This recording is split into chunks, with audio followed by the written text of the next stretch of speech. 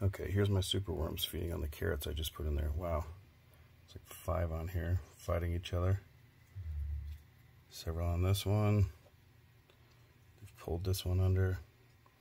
They're grabbing it, so they get a little moisture. They definitely get food. They definitely like it. Then they get a little gut loaded. And this guy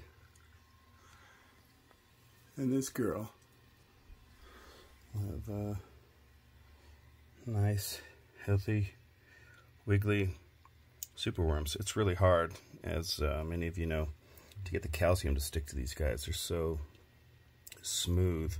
Wow, look at them bite. I had a really big one bite my finger. The pads of my finger, I have calluses from working, being male, playing guitar. But if they flip around on the back part of your finger and bite here, it can actually hurt. They won't break the skin, but definitely painful. I've had a hornworm bite pretty good too. I got another video with a hornworm biting my thumb. But I mean, look at these guys. Just going to town on these carrots. I put these in here just about a minute and a half before I started filming this.